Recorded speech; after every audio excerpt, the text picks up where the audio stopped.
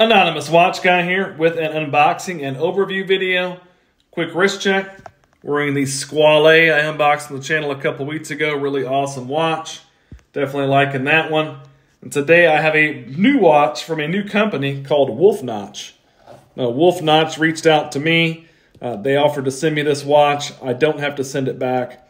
So definitely a big thank you to Wolf Notch. Comes in your standard kind of clamshell box with your Wolf Notch branding on top here. Stay hungry and take over. Also comes with a polishing cloth. And this is their initial release called the Convel. They also have a smartwatch out, but this is their skeletonized mechanical watch. And I think it definitely has some cool looks. Definitely more of a fashion watch vibe. If you're into that style of watch, maybe this is one you want to look at. But it is a 42 millimeter watch. That includes these bump outs on the side of the case. So that's all the way from this bump out to the crown guards there, 42 millimeters. I measured it just under 47 millimeters, lug tip to lug tip. You do have a 22 millimeter lug opening. I measured it at 13.6 millimeters thick. You do have a push-pull crown at the 3 o'clock position there, but it's signed with the Wolf Notch logo.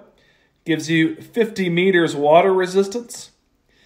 This is a mineral crystal, but it is sapphire coated. So you've got some sapphire coating on that mineral crystal, so that gives you a little bit better scratch resistance than your standard mineral crystal would give. It is an automatic self-winding movement. It doesn't really say on the Wolf Notch website what movement it is, and I asked, and they just told me it was an automatic self-winding movement. So I would assume it is some sort of Chinese movement. I don't know the brand. I don't see any branding on it, but it is an automatic movement, as you can see there. And you do have the skeletonized dial where you can see the movement through the front side as well. So it's definitely about the look and not necessarily the specs. It is stainless steel. It is rose gold plated stainless steel. So the watch is all made of stainless steel, and it has this kind of PVD rose gold coating on it. You do have the Wolf Notch logo there just beneath the 12 o'clock position. And then you've got your numerals as Roman numerals all the way around the dial. You do have some lume on the hour and minute hand. And then your seconds hand there is also, along with your hour and minute hand, that same rose gold plated look. Again, definitely in the fashion watch category. If you're looking for something in that arena, maybe this is one you want to check out. Got some vertical brushing on the kind of bezel around your crystal there. Kind of an all high polish look on the sides of the watch. Crown is easy to operate, good grip. You can hear the winding action of the movement. Good grip on the crown, easy to operate. You do have a genuine leather strap. The strap actually feels like it's pretty decent. Definitely, this backing on the strap feels pretty good. Decent feeling strap. You've got one fixed, one floating keeper. You've also got your rose gold plated buckle that is also signed Wolf Notch. And then on the back, you've got your display case back where you can see the movement. And then just some branding on the back as well. Wolf Notch, screwed in case back. Again, 50 meters water resistance. So an interesting looking watch. If you're into the look of this watch and want to check it out, I'll leave a link to the Wolf Notch website in the description of the video. These are $249 US. They are on sale right now. Regularly $329 USD, on sale for $249 USD. Not too bad for a skeletonized automatic movement. I wish I had some more information on the movement for you, but I don't.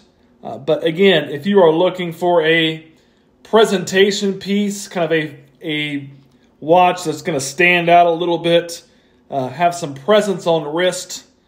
With a skeletonized movement, skeletonized movements are typically fairly expensive. So if you're looking for something that is going to give you a look, then maybe this is one you would want to consider, because it definitely has some looks to it. So let's do a loom shot, since it does have a little bit of loom, and then I'll show you what it looks like on my 7.5-inch wrist. There you can see the loom on the watch. Again, it's just your hour and minute hand that are loomed. Looks kind of like C3. It's a green glow. Again, it's not a dive watch or anything like that, so you're not going to have a lot of loom, but there is some loom on the watch, which will give you some legibility after dark. Here's the watch on my 7.5-inch wrist.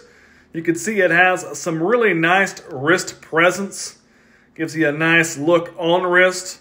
Again, this leather strap is actually pretty good. Pretty comfortable leather strap. Again, under 50 millimeters lug tip to lug tip, so you're going to have a compact wear there. It's going to work for some smaller wrists. And then you've got, again, with it being a little over 42 millimeters, almost a square shape, really, to the watch in a way. You are going to get some nice presence on the wrist. I think the legibility is pretty good for a skeletonized watch, and I think it looks really nice on the wrist. So again, I will leave a description, link to the website in the description of the video. The Convel from Wolf Notch. If you liked the video, give me a like, maybe subscribe to the channel. Thanks for watching.